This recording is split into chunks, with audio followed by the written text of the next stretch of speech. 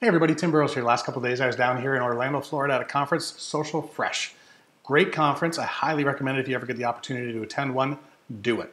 I had three huge takeaways from this conference. Number one was community, number two was content, and number three was a personal one, was courage. One of the things that I'm going to take away from that conference is trying things that are new to build new content, and that's what you're going to get right here. This is going to be the TiMinute.